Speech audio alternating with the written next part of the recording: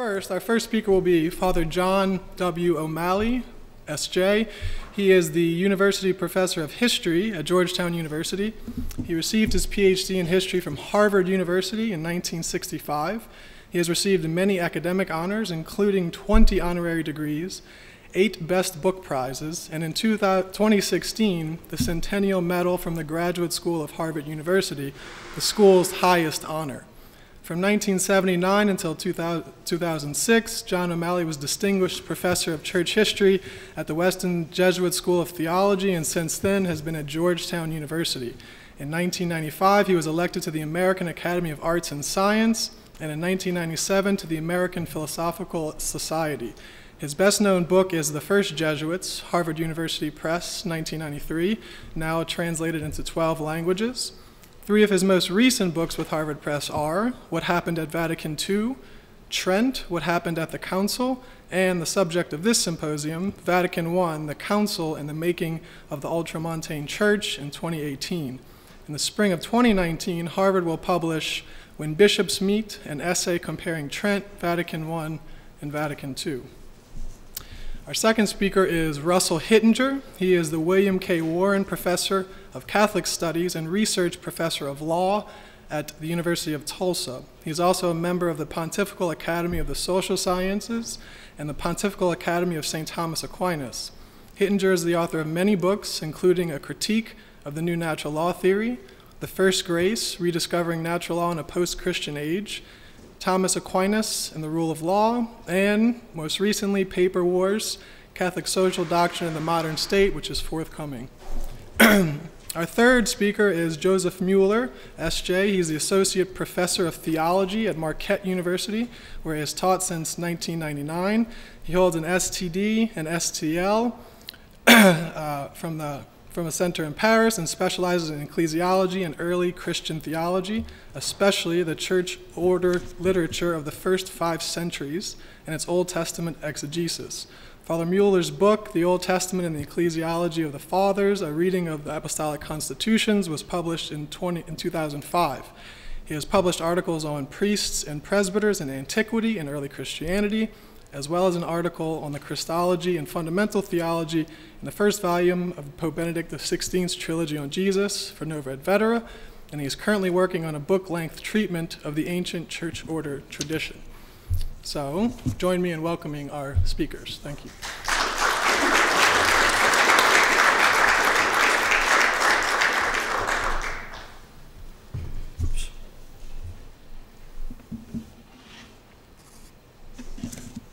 Thank you very much. It's a pleasure to be here and an honor to be here. The title of our symposium, as you know, is Loss and Gain in Papal Governance of the Catholic Church. Let's begin by reminding ourselves of 3 basics that are pertinent to our topic. First, every decision is a choice between 2 goods. Otherwise, we would not have to go through the process of decision-making. This means decisions seem almost by definition to entail some measure of loss. Second, every decision is subject to the law of unintended consequences. Decisions enter into the give and take of the historical process and get mauled by it. When we make a decision, we cannot foresee all the contingencies that will affect how it later fares. Third, many decisions entail implications of which we are not aware at the time, which means that sometimes we are not doing what we think we are doing. Vatican I issued only 2 decrees, the first, Dei Filius, on the relationship between faith and reason, and the second, Pastor Aeternus, on papal primacy and infallibility. Although it is not obvious, both decrees were intended as statements against the modern world, that is, the world that came into being in the wake of the French Revolution. Bishops who voted for Pastor Aeternus, for instance, had solid theological reasons for doing so, but some of them surely also felt they were voting for monarchy and against liberty, equality, and fraternity. At the opening of the council, the preparatory commission submitted to the bishops a 15-chapter decree on the church, in which chapter 9 dealt with the infallibility of the church, not of the papacy, and chapter 11 dealt with the primacy of the Roman pontiff. Pastor Aeternus was conceived as pertaining to chapter 11, the one on primacy, but it added papal infallibility to it. The emergence of a separate, freestanding document that was Pastor Aeternus was not foreseen when the council convened and was the result of pressures arising in the council as it proceeded. Nor was the definition of papal infallibility foreseen. We need to remember that the first 3 of the 4 chapters of Pastor Aeternus dealt with papal primacy. Although bishops disagreed about certain details in them, they voted unanimously to approve them. It was over the 4th chapter, the chapter on infallibility, that serious disagreement arose. We need also to put Pastor Aeternus in a long-range perspective. From the earliest centuries of the Church, its governance was both collegial and hierarchical. In most cities of the Roman Empire, bishops emerged no later than the early 2nd century as leaders of their communities, overseeing other ministers, such as deacons and presbyters. With scriptural justification from the so-called Council of Jerusalem, described in the Acts of the Apostles, they sometimes called those ministers together in councils, that is, synods, to deal in collegial fashion with issues that had arisen in their cities. They also sometimes joined in colleagueship with other bishops of the vicinity to deal with issues of wider import. No later than the 3rd century, bishops were paying special deference to the opinions of the Bishop of Rome, and once Christianity became the dominant religion of the Roman Empire, the deference became more pronounced, especially in the West. A new level of hierarchical structure had thus been achieved. Nonetheless, churches continued to act as self-governing institutions under the local bishop. Although this pattern continued up to the time of Vatican I, the popes began in the 11th century to demand a much greater authority, especially over secular rulers, but also over bishops. They met with considerable resistance, but they were by and large successful as the centuries progressed, a feature of church governance that markedly distinguishes the second millennium of the church's history from the first. This means that Pastor Aeternus was an intensification of a centralizing process that had long been in the making. Nonetheless, popes, bishops, and secular rulers continued to recognize church-wide councils as the ultimate authority in the church. Bishops who objected to the wording of chapter 4 on infallibility feared that it put the authority of ecumenical councils in jeopardy. What is to be said then about loss and gain in papal governance of the church as a result of Vatican I, the title of our session? If we take the title strictly, I think we can say that the council was close to 100% gain for the papacy. For the first time since the Council of Florence in the 15th century, the council was able to make a formal statement concerning the primacy of the Roman pontiff over other bishops. It was able, moreover, for the very first time in history, to define that when, under certain conditions, the Pope speaks infallibly. That sounds to me like gain for the papacy, pure and simple. But we can have a much more fruitful discussion this afternoon if we take the word papal, if we strike the word papal from our title and talk simply about loss and gain in the governance of the church, or maybe better, loss and gain for the general well-being of the church. I assume, in fact, that is what the organizers of our session intended. Let's begin on a positive note. The centralizing process in church governance, of which Vatican I is a high point, occurred in tandem with the same process in the secular sphere. The ecclesiastical process of centralization seems almost inevitable And I think we can say that it was required by the culture in which we live. To that extent, at least, the centralization is gain. Pastor Aeternus, moreover, called Catholics out of their parochialism, provincialism, into a more expansive view of the Church. It helped them attain a greater sense of belonging to an institution that transcended national boundaries, an institution that, at least in its aspirations, extended to the ends of the earth. For that reason, the Church included in its membership persons of all races, colors, and cultures. Awareness of that reality should have reduced racial, national, and cultural prejudices among Catholics, but the evidence, unfortunately, does not support such an inference. Nonetheless, in principle, a reduction of prejudice was there. This was countercultural. The 19th century marked the great expansion of an almost rabid nationalism, and Catholics were caught up in it. In some places, however, it took an anti-Catholic turn, most notably in Germany in Bismarck's Kulturkampf.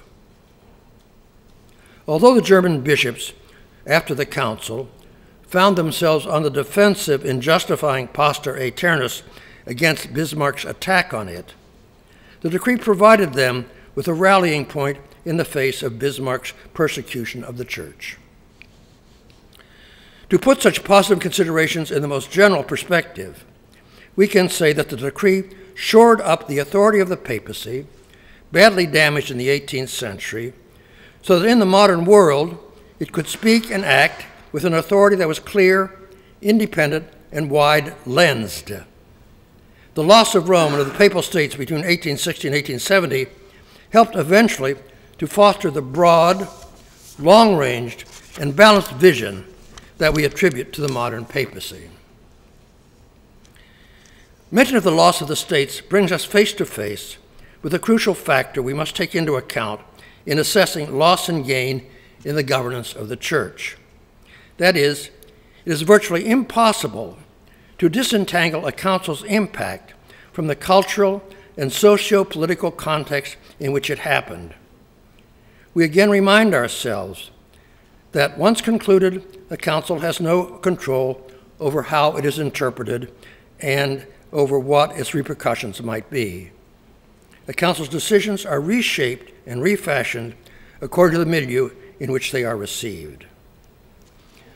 Regarding the chapters on papal primacy and Pastor Aeternus, the unification of Italy, completed with the seizure of Rome in 1870, is an excellent example to illustrate the point. With the new kingdom of Italy absorbed into itself the other political units in Italy, the concordats the Holy See had made with them became dead letters. Those concordats had all given the governments a say in the nomination of bishops. All at once, Pope Pius IX found that he had a free hand in that regard, and between October 1871 and the following May, he chose 102 bishops, filling close to half the diocese in Italy. No pope had ever had such an opportunity before. What happened in Italy was a harbinger of things to come. When in 1905 the French government unilaterally abrogated the Concordat of 1801, Pope Pius X denounced the act, but found himself now free from restraint in nominating French bishops. And so it went until 1975, when upon the death of Franco, King Juan Carlos of Spain renounced the right of the Spanish government to propose candidates for the episcopacy. These events owed nothing to Pastor Aeternus, but there can be no doubt that they resulted in an extremely important expansion of the field in which the primacy defined in that document was now exercised. The events gave the popes power to shape the worldwide episcopacy that they had never had before. This happened after Pastor Aeternus, but it did not happen because of it. How loss? How gain? The gain is more obvious and is often celebrated. Now the church is finally free of the state, finally free of political machinations in the choice of bishops, free from a constraint that had long been operative. Since the 11th century, popes had campaigned for the libertas ecclesiae, the liberty of the church. Now they had finally attained that goal. The bishops at Vatican I would have been appalled by the idea that Pastor Aeternus could be construed as in any way advancing the separation of church and state. The council was, in fact, once again poised to condemn it, and would almost certainly have done so had it been able to complete its agenda. For sure, the decree did not itself directly impact that development, but by so emphatically highlighting the Pope's authority to govern the church, it was unwittingly consonant with it.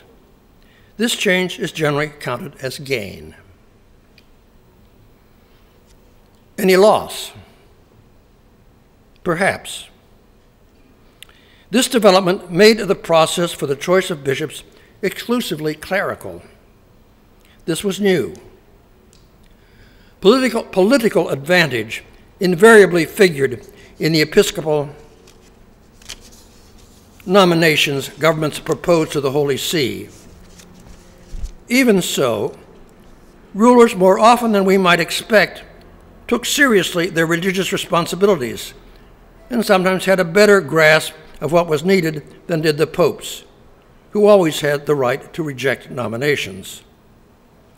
Whatever were the advantages and disadvantages of that way of proceeding, they are now questions of only historical interest because there's no way to bring it back. Nonetheless, what was lost was an effective lay voice in this extraordinarily important aspect of church governance. Generally speaking, moreover, the papacies of the modern era are longer than in the past, which means popes have greater opportunity to make over the episcopacy in their own image and likeness. This might be gain. But the basic question remains, is an exclusively clerical process the best way to proceed in today's world? That is the question that events of the past few weeks have snatched out of the wooded graves of academe and has thrust naked into the public square. In any case, in this way and in others, Pastor Aeternus was just one factor in promoting an ever more vivid Pope consciousness among Catholics around the world. Few are the Catholics today who do not know that the name of the current Pope is Francis. This is new. It began to take off with Pius IX himself, the Pope of Vatican I. The laying of the Atlantic cable and the invention of photography and cheap newspaper print made him better known to more people than any other pope in history. Since then, radio, television, other electronic technologies, and jet travel have made popes international celebrities. This acute pope awareness helped foster the idea, suggested indeed by Pastor Aeternus, that the Vatican is the source from which everything flows, rather than the center where everything comes together.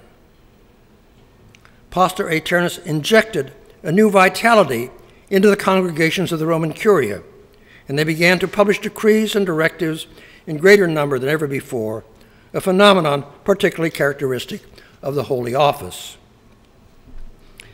This oversight had decided advantages in scuttling potential problems in their infancy, and in other ways safeguarding the unity of the Church. It also functioned as a court of appeals for theologians and others who needed protection from arbitrary bishops. It, in tandem with society at large, however, also contributed to a certain homogenization or standardization and to a curtailing of local initiatives.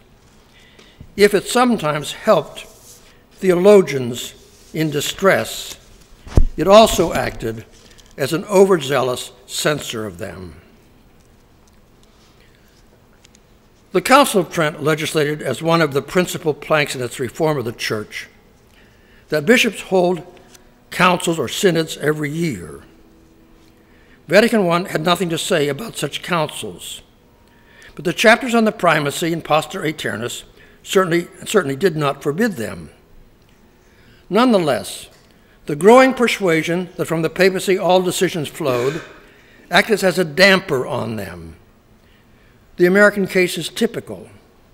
Between 1791 and 1875, Baltimore hosted 7 local, provincial, and plenary countrywide councils. 1875. None after that, except for a diocesan synod under Cardinal Gibbons in 1884. That was the end of it. Local councils did not entirely die out in the Church after Vatican I, but they were few in number and functioned with decreased prestige. I call to your attention now a new document published in March, you may be familiar with it, from the International Theological Commission.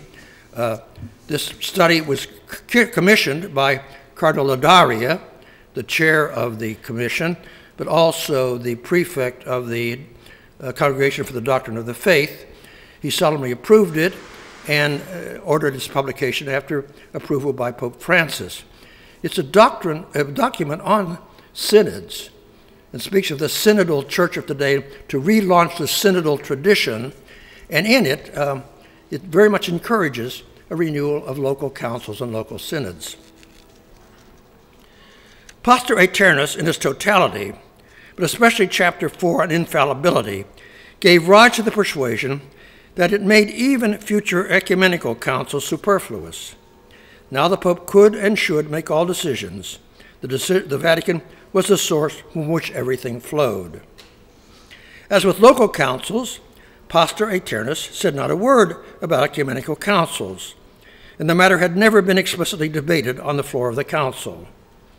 Nonetheless, some of the most influential promoters of infallibility, most notably Count Joseph de Maistre, despised deliberative bodies of any sort, including councils, and saw an infallible pope with untrammeled monarchical power as the antidote to them. Such a papacy was the only solution that could save Western civilization. Many bishops at the council have been influenced by de Maistre, but just how many shared his ideas about councils is uncertain. At Vatican I, some 20% of the bishops objected to chapter 4 of Pastor Aeternus. Although they were small in number, they were big in prestige, representing the most important sees in the Church: Paris, Mainz, Munich, Vienna, Prague, Turin, Milan, to say nothing of 2 of the most important American sees at the time, Cincinnati and St. Louis. The minority bishops held a spectrum of views on infallibility, but I think all would probably have subscribed to Bossuet's explanation of Article 4 in the Gallican Articles, quotation, "It is therefore the full and supreme and universal authority of the Catholic Church that supplies what is lacking even in the Roman Church," close quotation. What those bishops feared about the wording of Pastor Aeternus was that it took no account of the ancient collegial component in church governance, and in fact seemed to render it void. They objected to the wording of chapter 4 because it seemed to say that papal infallibility functioned independently of the church at large, or as they put it, the head acted as severed from the body. In other words, the decree took no account of the collegial tradition. They were unsuccessful in having the wording changed, which resulted in their departure before the final vote on Pastor Aeternus. Since it is in councils that the collegial tradition has found its most frequent, obvious, and important instantiation, the minority bishops saw Pastor Aeternus as implicitly discounting that tradition. The persuasion that Vatican I spelled the end of ecumenical councils did not, therefore, lack foundation. Papal infallibility seemed to preempt the traditional function of councils to pronounce definitively on matters of divine and apostolic faith. Chapter 4 of Pastor Aeternus imbued papal statements, moreover, with a new dignity and doctrinal weight, even when they made no claims to infallibility. The definition set in motion a trend in theological method that theologians' task consisted, to a large extent, in interpreting papal documents, commenting on them, and on being sure to teach in conformity with them, as the authority attributed to those papal documents correlatively increased. This is a remarkable contrast, for instance, with St. Thomas's Summa, where papal documents are scarcely mentioned and the subject of papal teaching authority never systematically addressed. I am not sure whether this change counts as loss or gain, but it certainly counts as significant. This is especially true when we take into consideration the sheer mass of documents emanating from the congregations and other offices of the Holy See and from the popes themselves. In 1909, the Holy See, let's see where I lost my place there for a minute. In 1909, the Holy See began publishing the Acta Apostolicae Sedis, which results in a stout volume each year of encyclicals, decrees of the congregations, and other official documents. This is new. Papal encyclicals, as we know them today, are essentially a product of the 19th century, and I think a case can be made that their increased frequency is due, at least in part, to Pastor Aeternus and the success of the ultramontane movement, of which Pastor Aeternus was the result. At the beginning of the 19th century, Pius VII, in a pontificate of 23 years, published only one encyclical. Pius IX, the Pope of the Council, published 37. Leo XIII, his successor, published 75. Moreover, in the 20th century, the Vatican began publishing the Pope's collected speeches, addresses to pilgrims, radio addresses, and similar documents. Those of Pius XI, in the early 20th century, amounted to 6 volumes of some 600 pages each. Those of his successor, Pius XII, in a pontificate of approximately the same length, amounted to 20 volumes, and those of Paul VI exceeded even that number, while those of Pope John Paul II subsequently dwarfed those of Paul VI. Meanwhile, a subtle but extraordinarily important shift had taken place, at least partly as a result of Chapter 4 of Pastor Aeternus. The popes moved from being primarily judges to being teachers. This resulted, as mentioned, in other teachers becoming commentators on the papal teacher. That development does not relate directly to church governance, but it is nonetheless another aspect of the new range and degree of authority enjoyed by the modern papacy.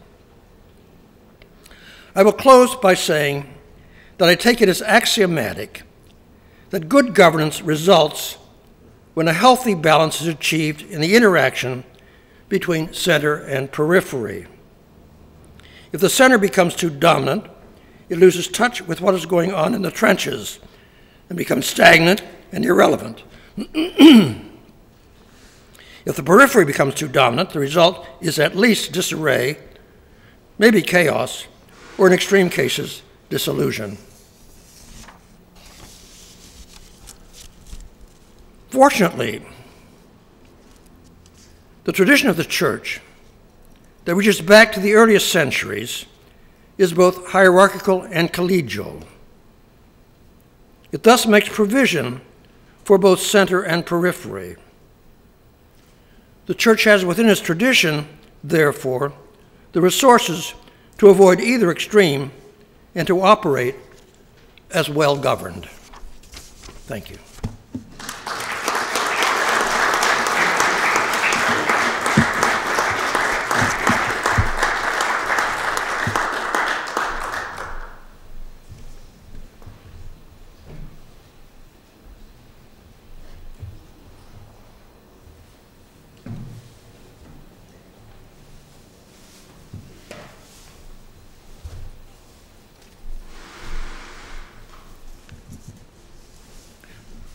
Masterful, thank you. I too want to talk about unintended consequences, but mostly about losses. It's not the full picture, but it's brief enough for an afternoon delivery here. On 29 June 1868, Pope Pius IX issued the bull Aeterni Patris, summoning the bishops to the Vatican Council. Of particular interest, even primary interest, to the European governments was the fact that the bull extended no invitation to Catholic sovereigns or their ambassadors. This broke with a conciliar custom going as far back as the Council of Nicaea, 325.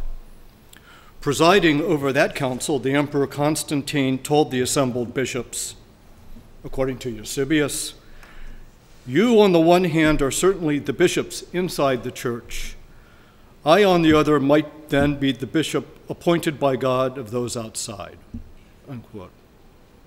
And so, too, in the Catholic West, the Catholic sovereign was a kind of episcopus externus, entitled to be present or at least represented at major church councils and synods. Such a right, in fact, was solemnly guaranteed to the Holy Roman Emperor Henry V by Pope Calixtus II at the Concordat of Worms, 1122. So far as I know, never rescinded. Indeed, until 1903, some Catholic princes also exercised a right to be represented at papal conclaves by a cardinal, who was then entitled to veto papabili unacceptable to the crown. This so-called jus exclusivae survived Vatican I and was last used at the conclave of 1903 by the Austrian Emperor via the Archbishop of Krakow. Ecumenical councils were an affair of the church, to be sure, but Catholic rulers were not outside the church. In the second half of the 19th century, the Council of Trent remained the most recent and decisive precedent. The French king, Francis I, delayed the opening of Trent as he mulled over its ramifications for his 1516 Concordat Bologna, which he won virtually everything he asked for. Eventually, the Gallican contingent of 26 bishops arrived at the Council of Trent, but only after being solemnly sworn by Catherine de' Medici, Queen Mother and Regent, not to compromise the rights won in 1516. Well into the 17th century, France and Spain blocked administrative actions of the Congregation of the Council of Trent, instituted to supervise the execution of the Tridentine decrees. Most important was Temezi, the first disciplinary canon appended to Trent's matrimonial doctrine. It required proper canonical form, the publication of bans, exchange of vows in the presence of a priest and 2 other witnesses, and the priest's pronouncement of the blessing in the name of the Trinity. Some bishops and many princes worried that Temezi was a bridge too far, that it derogated from the dignity of lay agency, namely, the right instituted by Christ of a baptized man and woman to be the efficient cause of the sacrament by virtue of their consent. But that canon, Temezi, made clerical presence sine qua non of the sacrament's validity. And it's not surprising that temporal authorities temporized and blocked universal application of that canon. In fact, Temezi would not be universally applied across all ecclesiastical jurisdictions until after Vatican I. Maybe not because of it, but boy, there's a whole things that happened right after that look causal to me. The central directing congregation for Vatican I, which was established to oversee preparations for the council, said that the precedent of Trent should be observed at Vatican I, that Catholic sovereigns should be invited to send oratores or ambassadors, But the Secretary of State, Cardinal Antonelli, refused to extend the invitation on the ground that the King of Italy was excommunicated for his government seizure of the Papal States. And Antonelli averred there could be no principle of selection between good and bad Catholic sovereigns that would not cause more political tension than inviting none of them. There was no RSVP. And this was a very big issue. It was not just a matter of etiquette. Everyone in 1868 understood that it signaled a very deep change. In France, which had been a concordatory government since 1801, Émile Olivier declared in the Chamber of Deputies, quote, "The fact that no invitation to the council had been given to Catholic sovereigns was nothing less than the assertion of the severance of church and state made on the part of the church," unquote. The ever mischievous ultramontane editor of the Universe, Louis Veillot, gleefully agreed, "Princes are now outside the church." Rumor had it the Jesuits intended to use the council as the occasion to doctrinalize the Syllabus of Errors of 1864. And although the syllabus condemned the proposition that the church ought to be separated from the state and the state from the church, it also condemned a number of other propositions, numbers 41 to 54, which formed the ideological and legal basis of church-state relations. Number 50, for example, condemned the proposition that lay authority possesses of itself the right of presenting bishops. European cabinets certainly understood that this would completely change the rules of the game in favor of Rome. For with the collapse of the Papal States in 1860, they lost their most reliable lever on the papacy, which was to exact compliance with state ecclesiastical policy in exchange for military protection of the papal dominions. On June 8, 1869, Lord Otto Russell, the unofficial British agent in Rome, sent a dispatch to the Foreign Secretary, the Earl of Clarendon, explaining just what the Vatican thought it was doing when it refused to invite the ambassadors. Russell's record of his conversation with Cardinal Antonelli is quite interesting. I'm just going to quote a few sentences from it. "He told me in strict confidence that in framing the bull of convocation, the bishops alone had been invited and the Catholic governments left out because they had practically ceased to be Catholic powers by neglecting their most sacred duties toward the church and by encouraging anti-Catholic principles which popes had repeatedly condemned. Abandoned by those whose duty and interest it was to protect the church, it became the sacred duty of the pope to find means of protecting religion and moral order in the world and fulfill his divine mission on earth without the temporal support he had hitherto been able to rely on. And the convocation of the Ecumenical Council is the first step in that direction." He would frankly admit to me that the position of the Roman Catholic clergy in England and America was far more satisfactory than in any Catholic country at present, and that he would be glad to see the Roman Church as free from state interference in all the world as it was in England and America, unquote. This council without the laity tells us much about Vatican I and indeed why it succeeded in maintaining the visible unity of the church for the better part of a century. But maybe it tells us even more about our own situation 150 years later. So I'm going to make a series of points. They're going to be punchy, and we'll see what happens. First, once upon a time, lay authority really meant something. It involved both a legal and a customary constitution that it had evolved in the West since Carolingian times. Lay authority within the church stood on three stools. Baptism, which confers participation in the munera of Christ, priest, prophet, and king. The fount of ruling flows from baptism first, not from holy orders. It's only because it flows from baptism can there be a ministerial function called holy orders. To rule is for the baptized. Second, marriage, by which two baptized laity give their consent to matrimonial union, in which they are themselves, and not the minister, the efficient cause of the sacrament. and finally by this vague notion of an external bishop who cares for the temporal order of the faithful, which ensues, at least, if not from the nature of polity, at least a polity overseen by a baptized Christian. So, on the eve of the French Revolution, there were so-called crown cardinals. Bernis for France, Soliv for Spain, Orsini for Naples, Conti for Portugal, Misani for Austria. They were in Rome for the very purpose of making sure that a balance obtained between the family dynasties and their relations to the church. They were, in fact, curial prelates whose job was to represent the laity in Rome. Virtually all of the missions to the New World post-1492 were undertaken by lay rulers and explorers having quasi-apostolic credentials.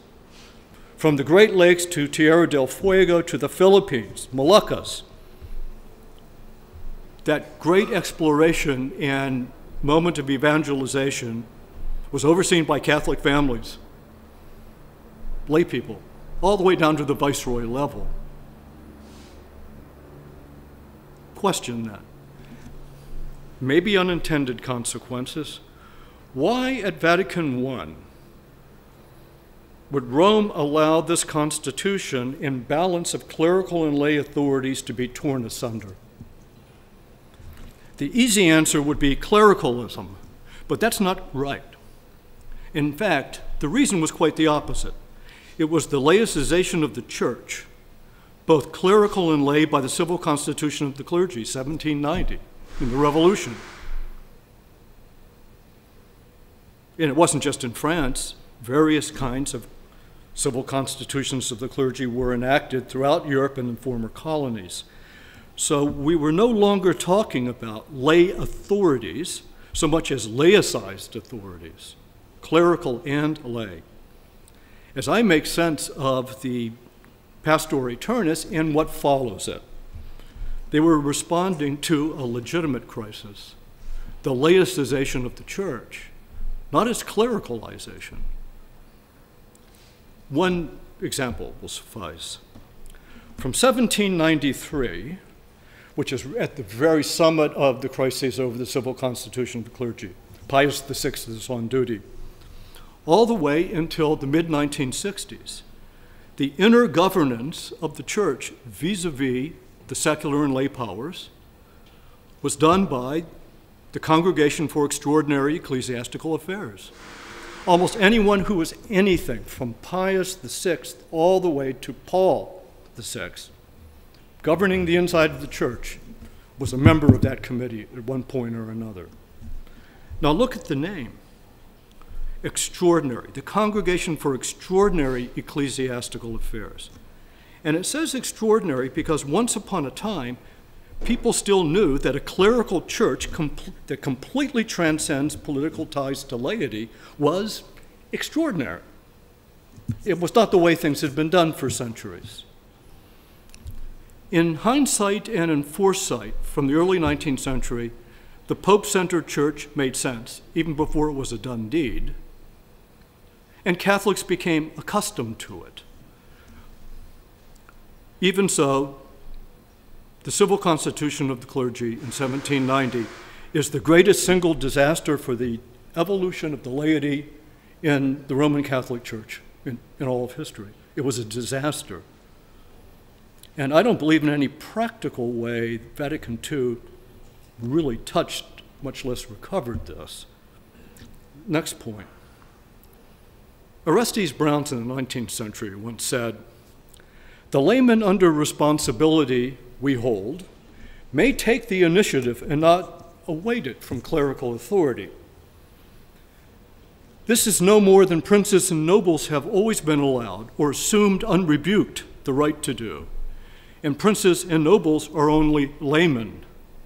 What a crowned or titled layman may do, a free American citizen, though uncrowned and untitled, may also do." It was a very effective retort. And Brownson may be right in principle, but he wildly underestimated the situation of the laity in the democratic age and Rome's reaction to that. No layperson after 1870 ever did what crowned and titled laymen did once upon a time. Believe me, no layperson has been on the floor of the papal conclave vetoing candidates. The post-1870 hierarchy shepherded its clergy and laity in large part away from political affairs. Example, profound mistrust of Catholic political parties. Exactly the kind of thing laity might do. And this was because of the Roman question in Italy, and later the ideological parties of left and right, or anything that might threaten the unity of the church. Laity were generally discouraged from directly entering the political fray, at least as Catholics. Continual peremptory rulings against voluntary societies.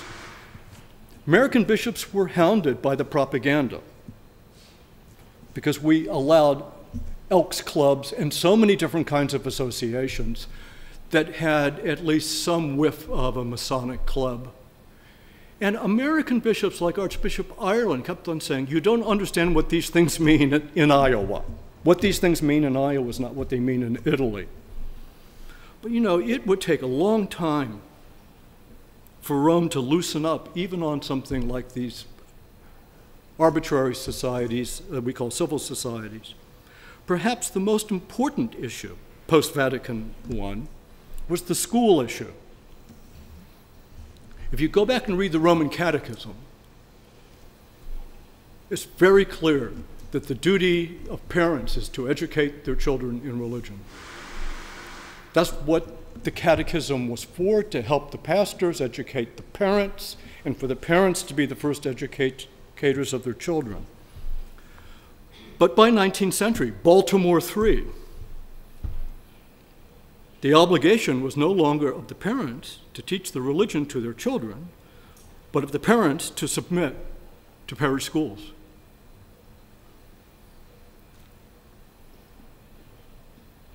Listen, when those things collapsed in the late 1960s, there was a reason.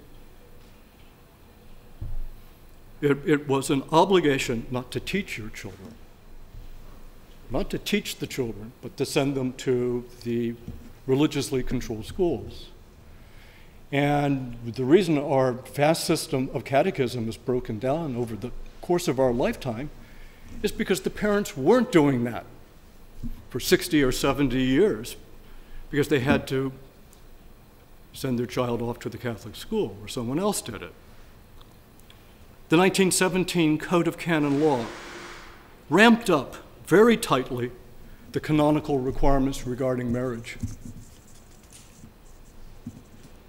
And it's interesting because this is the era that many Catholic lay people regard somewhat nostalgically. But the entry of lay people into the political, or even into the civil society, or into the major issue of the late 19th century, which was education, was not very deeply encouraged by Rome.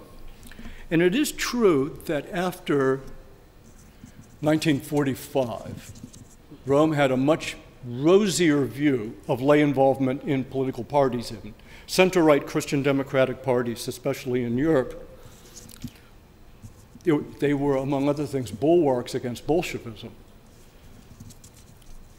But, as Gaudimus states, quote, "It's of great importance, especially in a pluralistic society, to work out a proper vision of the relationship between the political community and the church, and to distinguish clearly between the activity of Christians, acting individually or collectively, in their name as citizens guided by the dictates of Christian conscience, and their activity in communion with the pastors in the name of the church. The church, by reason of her role and competence, is not identified with any political community, nor bound by ties to any political system. She is at once the sign and the safeguard of the transcendental dimension of the human person. At the same time, and this is felt today as a pressing responsibility, the lay faithful must bear witness to those human and gospel values that are intimately connected with political activity itself, such as liberty and justice, solidarity, faithful and unselfish dedication to the good of all, a simple lifestyle, preferential love for the poor and the least. But, as my esteemed, unfortunately deceased colleague and friend, Émile Perrault-Saucine has observed about that passage, just as the vocation and mission of the laity was being valorized, especially to things that begin to touch the political, the papal teachings increasingly emphasize not merely the secondary but tertiary position of the political. The Church herself and her clerics are not members of parties, nor do they identify with any political system. It's number one, primary. Secondary is the culture of international human rights, culture without borders in which we can speak of governance but not government. And then maybe government, real government where people actually legislate and command and require obedience for the sake of the common good. So it was a kind of cruel moment after Vatican II that the depoliticization of the clergy, deconfessionalization of the state, and the increased role of the ordinary magisterium left lay Catholics without the thing that was supposed to be their primary mission outside of the family, which was to enter the political.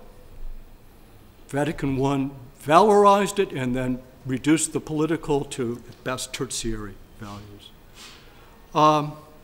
The human and gospel values mentioned in Gaudium et Spes could apply to any mode of sociability in which Christians operate. Religious orders, dioceses, movements, humanitarian groups all should affirm values of solidarity, unselfish dedication to the good of all, simple lifestyle, and so forth. It doesn't capture what is unique to the laity. What does apply solely and uniquely to the laity?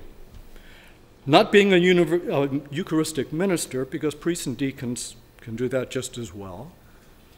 Actually, not marriage and family life, because there are some exceptions to that.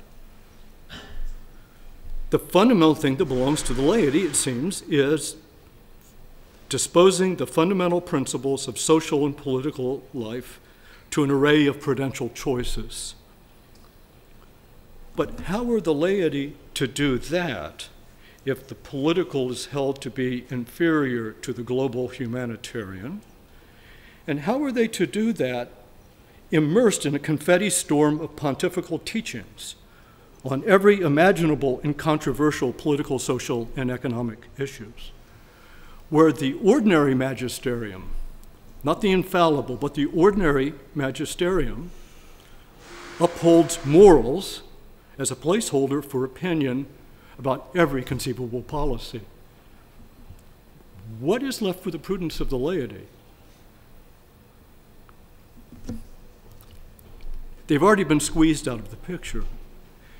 And so the Pope, and I'm not talking just about Francis here, this goes back a ways, who is not political and insists that he is not political, is fully engaged in every kind of politics, short of actually governing a temporal unit outside of Vatican City. And one worries that the social teaching galore on everything is unintentionally losing its efficacy in creating Catholic solidarity. It's subject to the law of diminishing returns, where everything from the morality of air conditioning to immigration to abortion is put together. So I'm going to count post-1870 for the laity as being a loss, and I certainly agree with Father O'Malley. We can't bring back Austrian emperors vetoing papabile. We can't bring that back. Canon law would have to be so deeply revised to moderate this that I'm not sure anyone's capable of doing it today. But it's been a loss in the sense we have, in 150 years, not found a new version of something very old. It's one thing to destroy Gallicanism. It's another thing to cut the laity out of government both ad intra and ad extra. This is the Crises of the Laity 3.0. Crises of the Laity 1.0 is the civil constitution of the clergy, of the church. It was a crisis. 2.0 is post-Vatican I, in which, in order to protect the unity of the church, laity were discouraged from joining political parties, educating their children, except for maybe saying how to say the Pater Noster, being submitted to the system of the schools. 3.0, Crisis 3.0, is that it was not long after the Second Vatican Council where the laity had gotten used to not having to do any of this work, that we find out that the hierarchy turned out to be stupendously incompetent in governing things that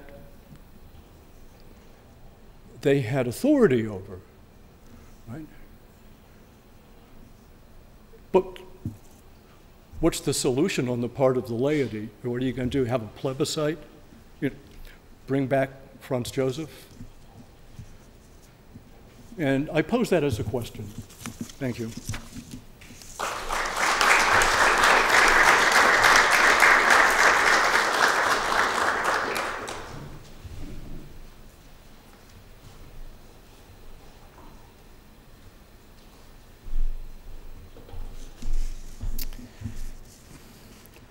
I get to respond to this.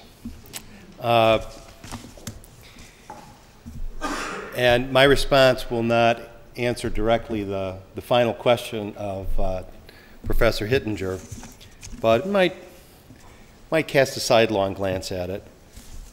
And speaking of sidelong, I want to start by taking this train on a little siding, and I hope to get back to the main line not too far into my remarks. After his introduction, Victor Hugo began the first volume of his mammoth La Légende des siècles, The Legend of the Ages, by describing in 11 pages of 12-syllable lines the vision of human history at the source of this vast collection of poems which he began to publish in 1859. He sees the centuries of human history stretched before him like some enormous facade, a cementing together of all past human lives, arrayed in a clear order, the key to which escapes him. Tous les siècles, le front ceint de tours ou d'épis était là, morne sphinx, sur l'énigme accroupi. All the centuries, their foreheads crowned with towers or spikes, were there, drear sphinxes crouched on the enigma. While he cannot figure out the enigmatic and obscure movement of the centuries and emphasizes repeatedly the foggy character of the edifice he sees in a dream, he points out that this massive structure of ages flows endlessly continuous, like a stream, as he walks along its front wall, which reaches as infinitely high as the sky. The more he looks at this wall of the ages, the clearer its details become to him. The heroes, the criminals, the famous and anonymous, all connected with each other across the centuries. The convinced Democrat Hugo sees the terrible path of monarchies through history, strewing malfeasance and suffering at every turn. In some, he says, Je revoyais là le vieux temps oublié, je le sondais. Le mal au bien était lié, ainsi que la vertèbre est jointe à la vertèbre. I was seeing again here the old forgotten time. I was sounding its depths. Evil was linked to good, as vertebra is joined to vertebra. Suddenly, in his vision, in his dream, two peals of thunder from two flying spirits, one the Oresteia crying fate, and the other in the New Testament Apocalypse crying God, shake the wall of history, and that wall shatters like a window falling into the night. The unity of human history is broken in numberless pieces, and its universe becomes a dark, flooded cemetery, the centuries lying like upended grave markers, each separate from all the others. But over this scene, the future rises like a star by whose one light one can sense God. The book that comes out of this dream is, Hugo writes, the tradition fallen to the earthquake of the revolutions that God unleashes and pushes on. It is what is left after an earthquake, ruins with which the future is mixed like a vague dawn. Here we have a brilliant and sensitive portrayal of what the 19th century felt like to so many. The revolutions wrought by what seemed a combination of divine providence and fate had smashed to disordered pieces the confidently secure vision of all former times linked to us and among themselves. A hopeful new age was opening, but at the price of giving up forever the solidity of human unity across the ages and continents. Believing that the world could not go on without this unity and solidity, most Catholics in the 19th century found a new version of them in the Pope's universal jurisdiction and infallible teaching office. Before Hugo had written La Légende des siècles, many priests of the lower clergy had celebrated the demolition of an edifice of monarchy seemingly as vast as the ages, because their bishops had been on the side of the monarchs, putting their feet athwart the simple priests' necks. As John O'Malley's book shows, many priests, say in France, supported ultramontane positions.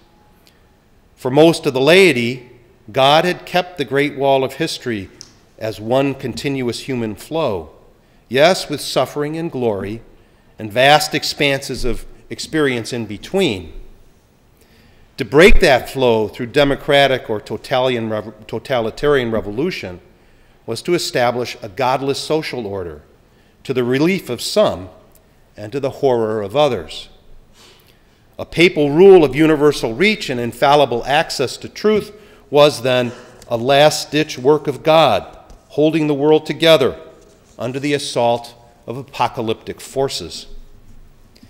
At the same time, the new definition of the Pope's authority implicitly admitted that the old church and the old human unity could never come back, which is something that we've heard from both of our speakers.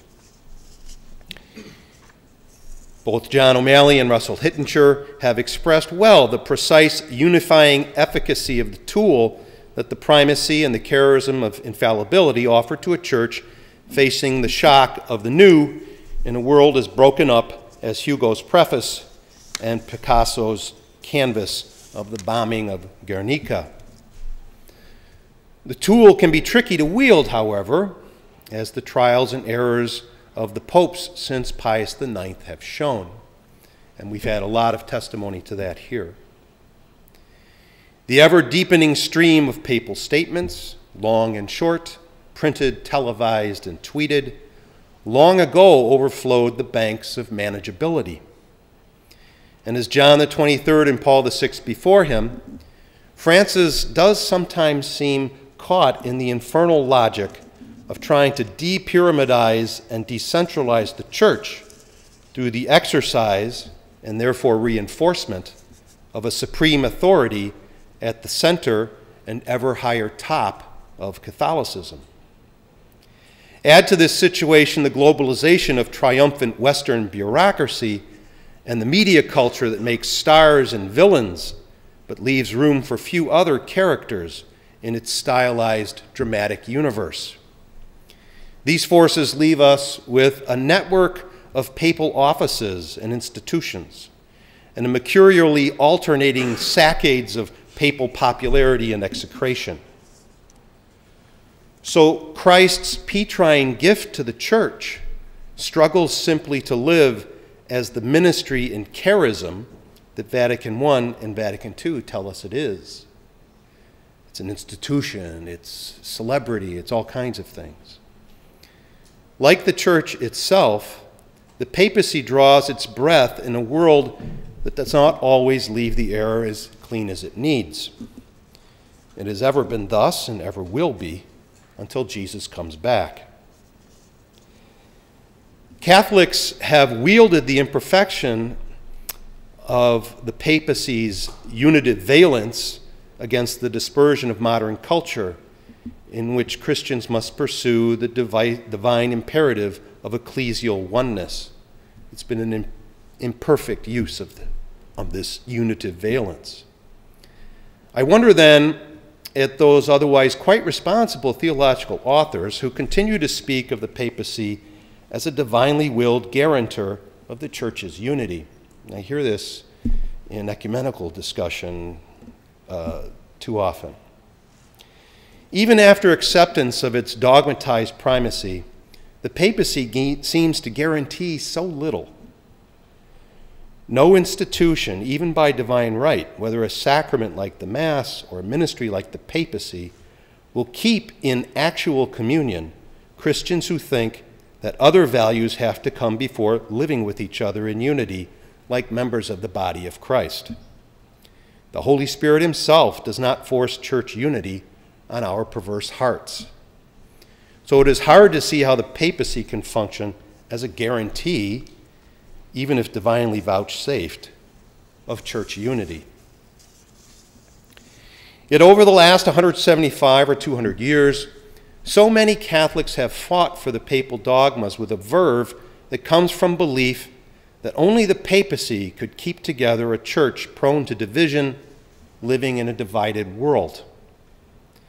Their efforts, and those of the Catholics who opposed those arguments with calls for more collegiality, have often taken attention away from something Victor Hugo's dream vision missed. It is Christian faith that holds together in a continuous stream the multi-secular and multinational Christian edifice, which differs from the one Hugo dreamt because by our Lord's promise, no revolutionary movement can smash that continuity entirely. Before the papacy, our faith has always been what holds Christians together and always will. Like the foggy unity of Hugo's wall, the way the unity of our faith reaches across the ages and the continents is not always clear to us. But again, like Hugo's vast building of humanity, the fact of this unity is certain. Papal primacy in government and doctrine serves that unity, but does not establish it. That role is played by the Church's tradition and its scriptures, through which, as Vatican II's Dei Verbum teaches in paragraph 8, God speaks without interruption with the spouse of his beloved Son, and the Holy Spirit leads believers into all truth and makes the word of Christ to dwell in them abundantly. The papal ministry is part of that tradition, but not its heart. Vatican I already proclaimed that the Church's dogma maintains Christians in a faith unity across the ages, a unity every bit as impressive, living, and solid as the great pre-revolutionary facade of Victor Hugo's vision. In its last chapter and the canons connected to it, Vatican I's Constitution on the Catholic Faith, Dei Filius, taught that the meaning of dogma remains constant once the Church defines it, even as the understanding of that meaning progresses throughout the ages. Dei Filius left to the Church's later reflection the question of how this constancy and development can go together. But Vatican I's teaching on this point affirmed that the communion in the same meaning over the ages among Christians who have held to a given dogma remains entire, even if their accounts of that meaning and so of that communion differ from one century or continent to the next. That communion in meaning is a communion in faith, a reality per se perceptible only to faith. The growth in the understanding of a dogma's meaning is also per se perceptible to faith alone. Historians can detect the differences in a dogma's meaning over time and from one place to another, but judging whether those differences are growth or decline, continuity or substantial change in the faith lies beyond the competence of scholarship that is not based on faith. If historical scholarship wants to make that judgment, it has to become historical theology. Thus, the unity of Christian tradition is a unity in a communal act of faith. And that unity itself is an article of faith, or at least part of a couple of articles of faith, for example, those on the apostolicity of the church and on the communion of saints.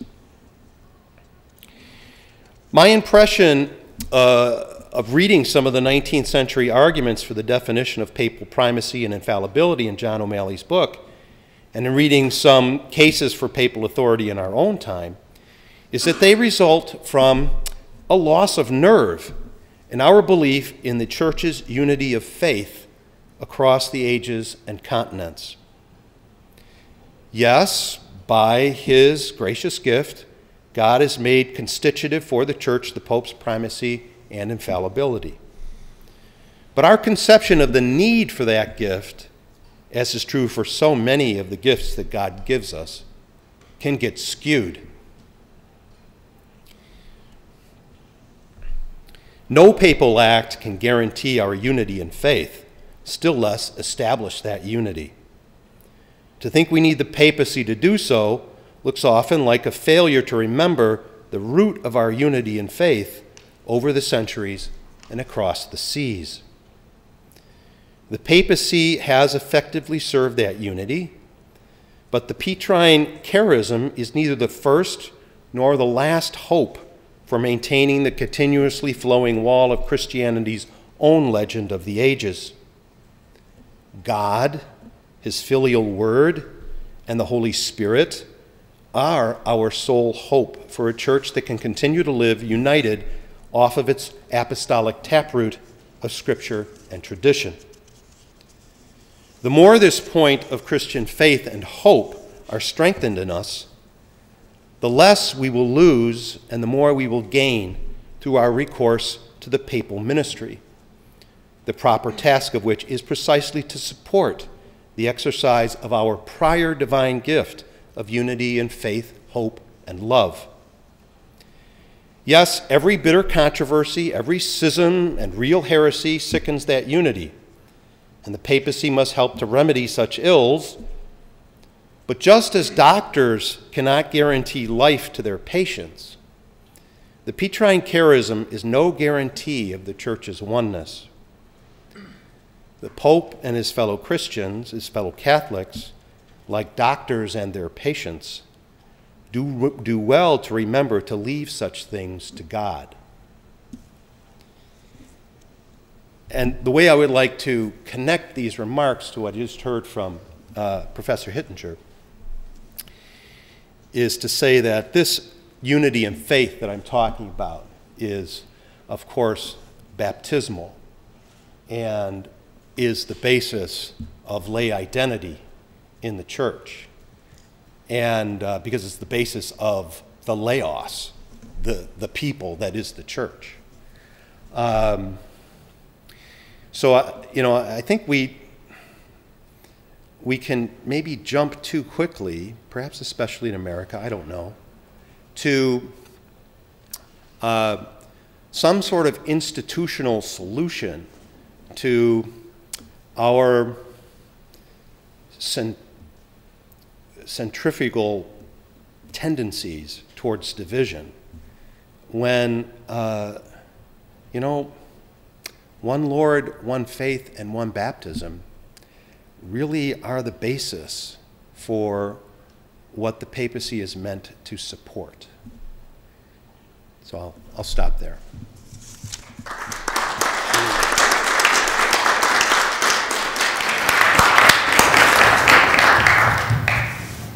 Okay, we have some time for discussion and Q&A. First, I'm going to give the opportunity to the speakers to respond to each other, and I think we can just go in in the same order in which you presented, and then we'll open it up for Q&A with the audience.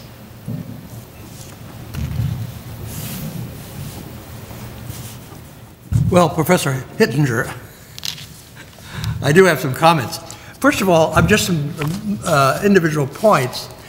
Tamezzi, the decree of the Council of Trent on marriage, that requiring a cleric. I mean, I think we need to remember that was actually passed in favor of the laity.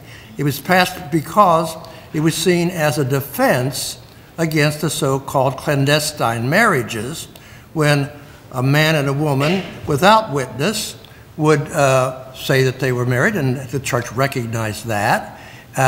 But then there was no witness, so 2 years later, one of the partners, usually the man, could say no marriage, and he's out chasing another woman and leaving the babies behind. So there was an abuse, a big abuse, and the decree was hotly debated in the council because they said, yes, the marriage is constituted by the consent of the two partners. How can the church make a legislation concerning it? And but they finally decided to do it. But I say to remember that that was done in favor of the laity. I was also puzzled.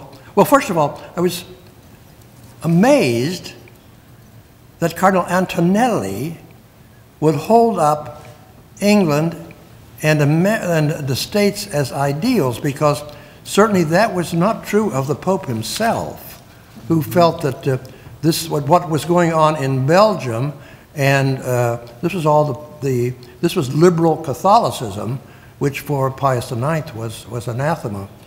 And one other point, minor point here. Oh yes, when you said the laity feels overwhelmed by this flurry of ecclesiastical documents, how do you think the clergy feels? We are just as overwhelmed as anybody else. But anyway, I guess my bigger question and comment is, yes, the laity after Vatican I, and I think because of the whole situation in the 19th century, was effectively excluded from an effective voice. But I don't think, I mean, I hope you weren't implying that was a conspiracy to do it. It's the way things were. They didn't know. Everybody was kind of fumbling around in this new situation. So I'll stop there and see what you have to say. But one other point. Yeah, when you said that especially true of the United States, that the church was trying to take the instruction of children out of the hands of parents, I don't think that was true at all. Certainly in the United States, the Catholic schools, they wanted, I mean, many bishops wanted that system to go forward, but I don't think it was intended to relieve parents of their obligation. So anyway, I'll stop there and see what you have to say. Yeah.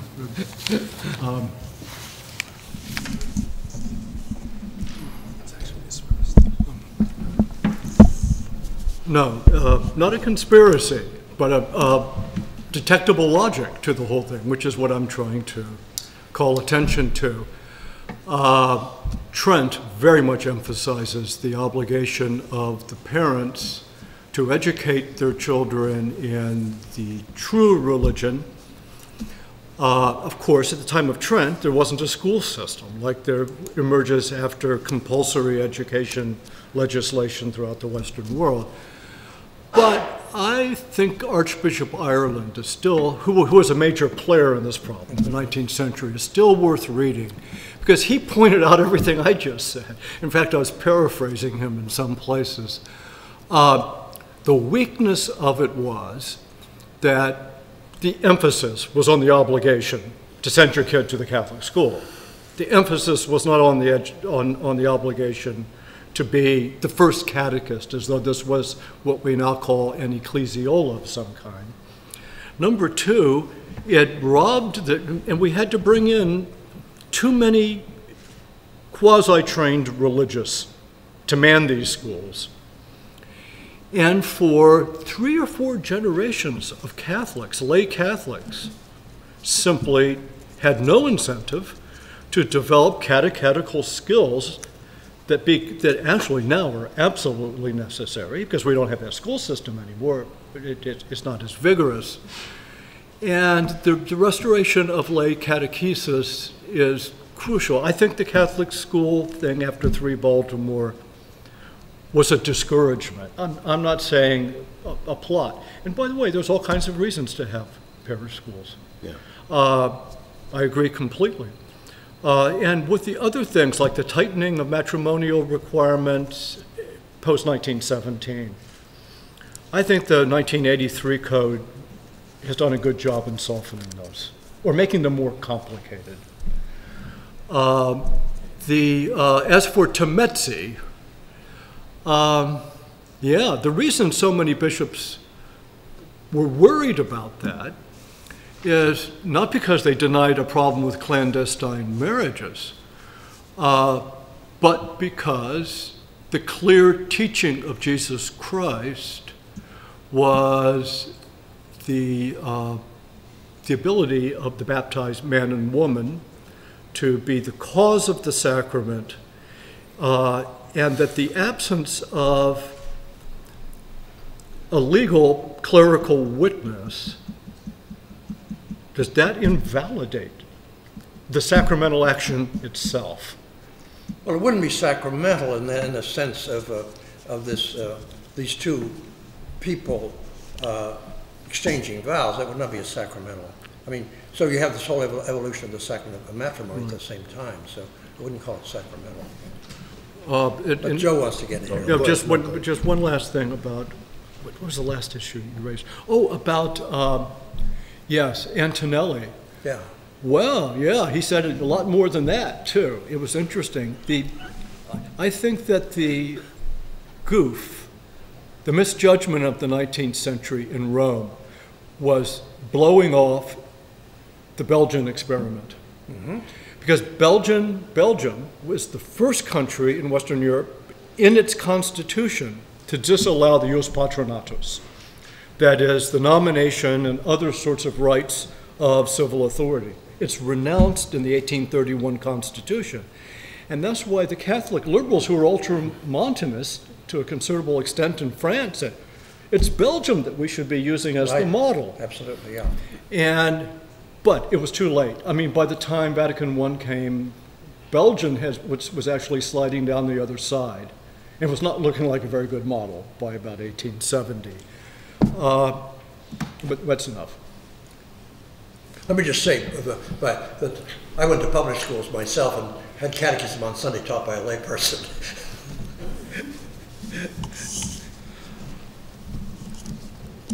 I'd like to speak to just that last point, and say that this matter of the transmission of the faith to one's children certainly has a very American coloring here because of our history of debates about Catholic schools or religion to be taught in public schools and all of that.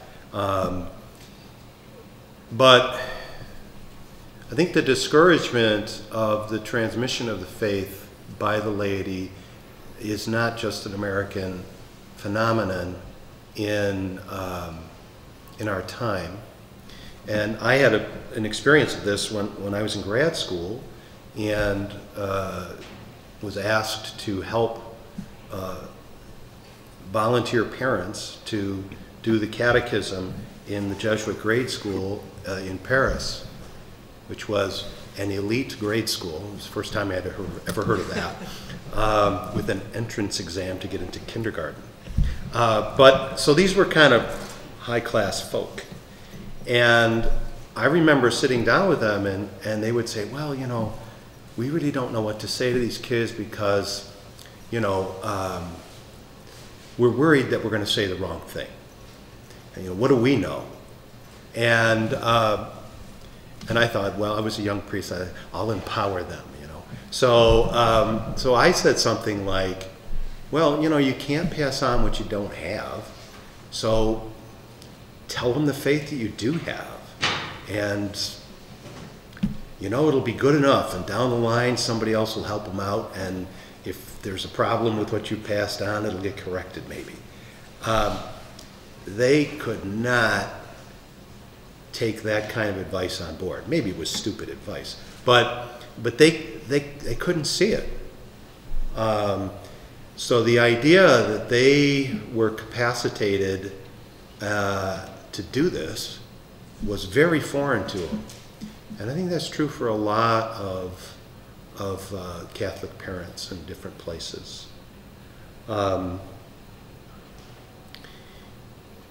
The comments that I had written originally before I fell in love with this thing from Victor Hugo, sorry about that, was going to emphasize the importance of Dei Filius in the story of the papacy, which John, didn't emphasize very much in the book, and there were good reasons for that, and it works fine. I mean, he mentions it here and there, and has a good section on Dei Filius. But I think one of the things about Dei Filius that is an important part of the history of the papacy and of the aftermath of Pastor Aeternus is the endorsement of the non-contradiction between science and faith.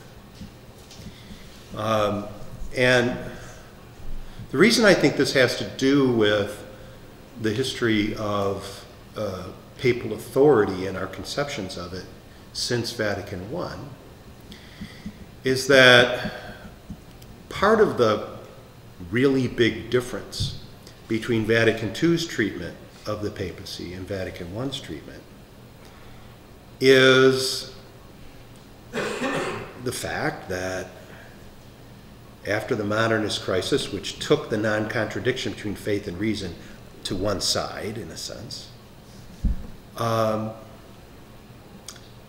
people took this non-contradiction very seriously, and in particular in historical scholarship.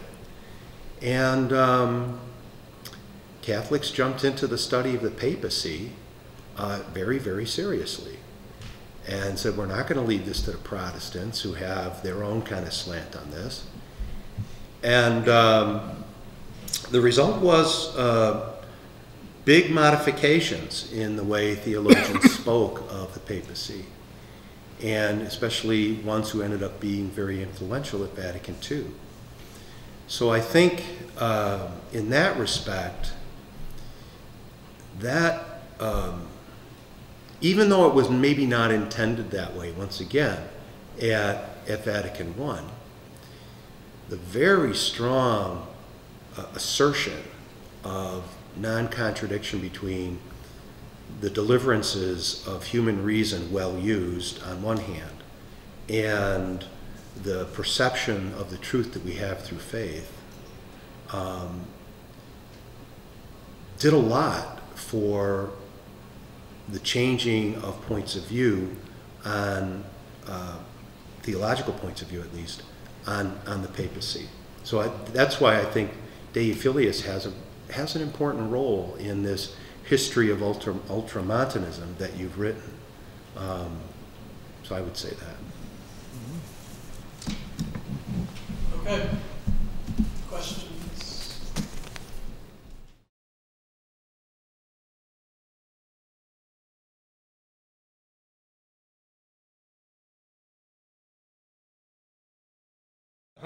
Could I say something on this? Yeah.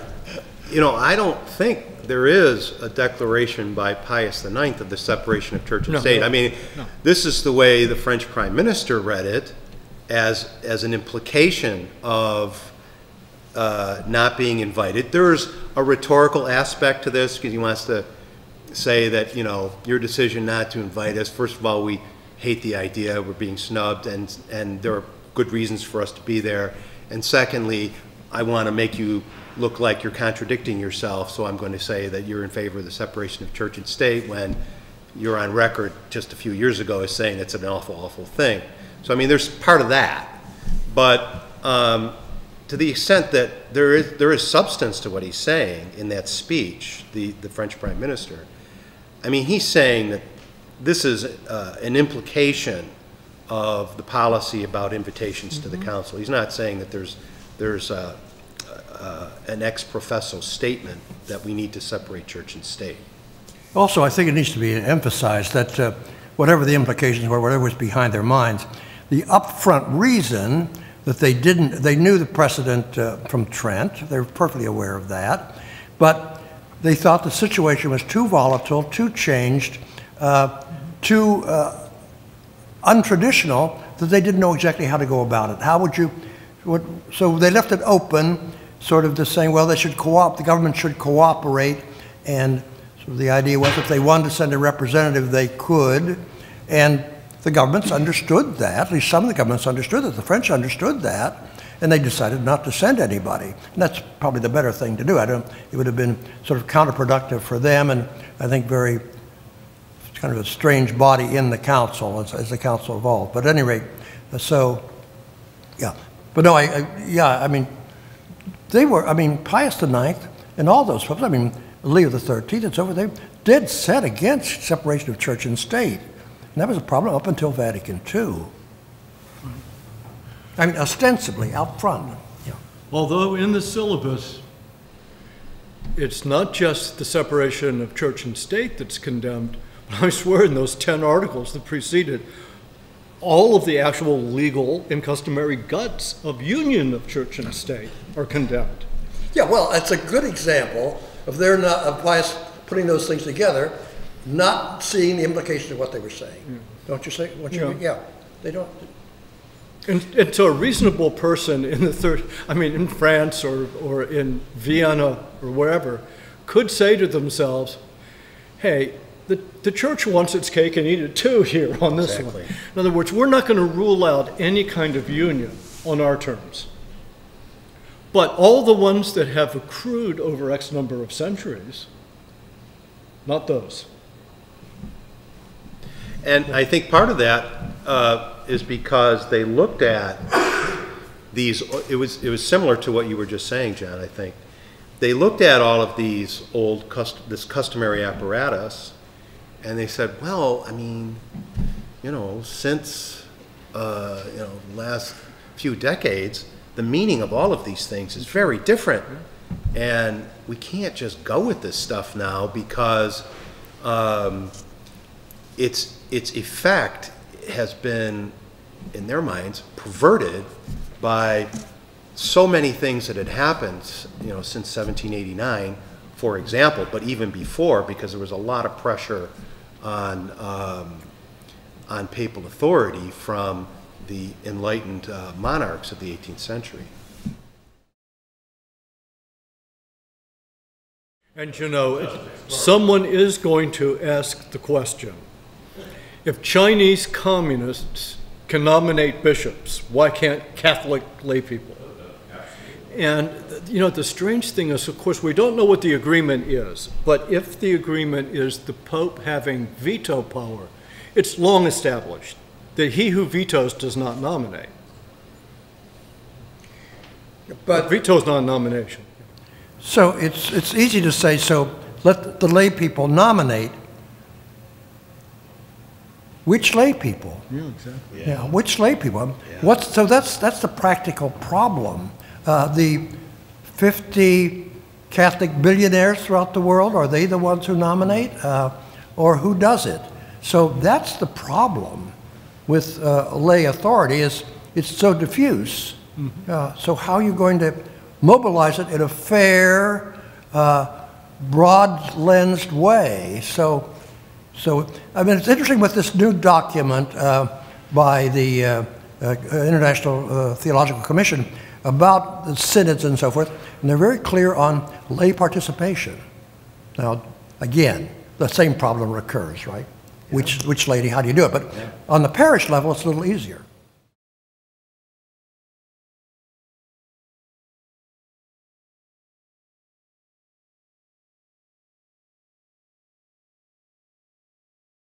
And I certainly agree with your first point and objection, which I think is the problem that was built into the age, in which what was meant by lay before then could have meant not under religious vows of religion. It could have meant not ordained, not a cleric. But it could also mean, and it plainly did mean for a century, something representative.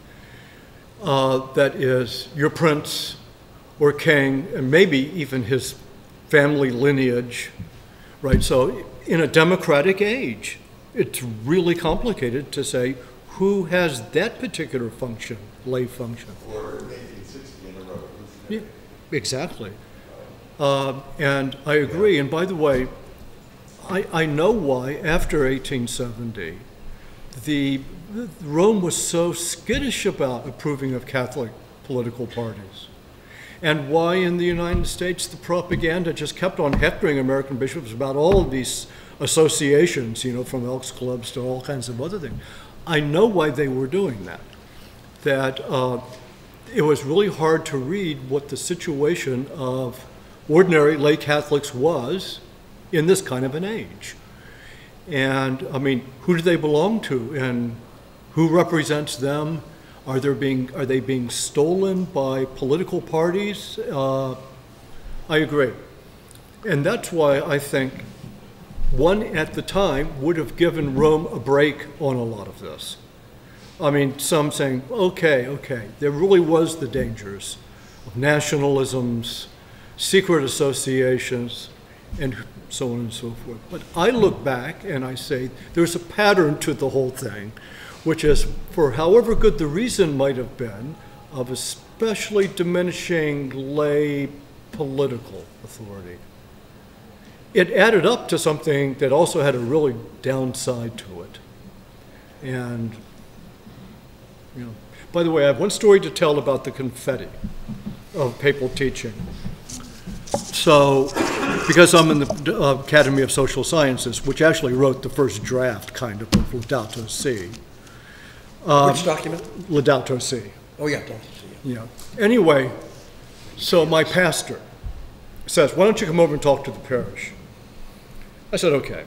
And I developed a very short and unproblematic, I didn't make a big deal of any problems in it. I just tried to say what was in it, how it was structured. And when my wife and I pulled up 3 o'clock on a Sunday afternoon, the parking lot was full, and I turned to her and said, this is going to be a problem. Well, I went in, the place was packed, and I gave my little presentation. Remember, Tulsa, Oklahoma used to be the oil capital of the world, and within 10 minutes of my speech being over, I saw that my pastor and assistant had fled. They were no longer at the back door, they were gone. And I had the audience trying to take the microphone out of my hands. And it was over air conditioning, and it was over carbon dioxide, and these were oil families, and they were in a fighting mood about it all. And I wasn't in a position to say, well, the Pope is not commanding you never to do carbon tax swaps. That's not really. And they said, well, that's what he says right there, right? Right in the document. And so, yeah, no good deed goes unpunished. Final question.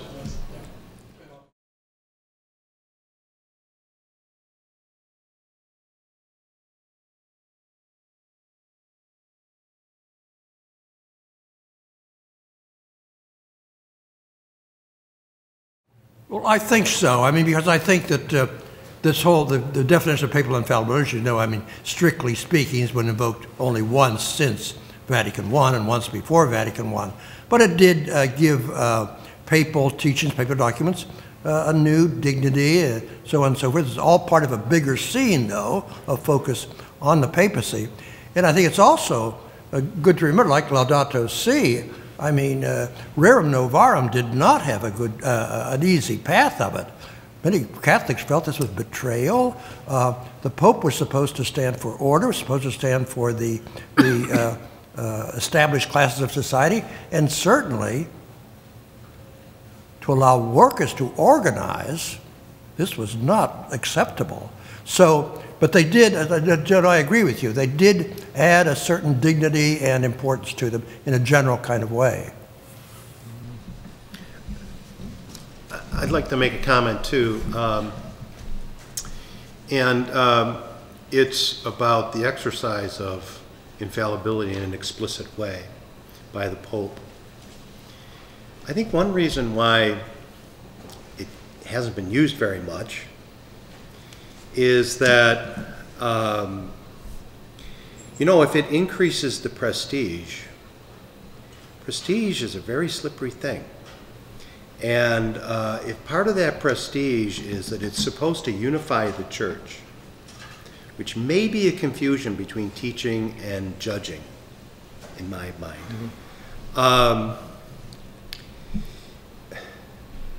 You know, if a pope comes out with something and makes it very, very clear that he intends this to be something ex cathedra, the result of the charism and the infallibility and all of that, and people say, no, well, then we got a real problem, okay? And I think all of the popes since Pius IX have thought about this. If they've ever been tempted to use this, you know, in other words, I don't think it is a charism which can be exercised to end debate, because that's really risky. I think the way it can actually be used is to settle something that's already largely been settled, to declare it settled. You know, we've seen, the history of the church has seen a lot of ups and downs of councils trying to settle debates, and it often doesn't work very well. And you end up having, the council will create a new phase of the controversy. Because people, if they're not ready to come together, this is the point I wanted to make in my paper, they're not going to do it. And then you have an infallible statement that no one's listening to, which is really not a good thing for the church, or at least many people aren't listening to. Well, I think the thing to remember about a strictly speaking infallible definition is the Pope is saying this is of apostolic and divine faith. Yeah. I mean, that is really serious business. In other words, right, you have to accept this if you're a Catholic. It's not, you know, it's not the supermarket. You're not free not to accept it. That's a big step. No wonder they're wary. Yeah, I think they ought to be it has to be even really, more really wary serious than they are. Yeah.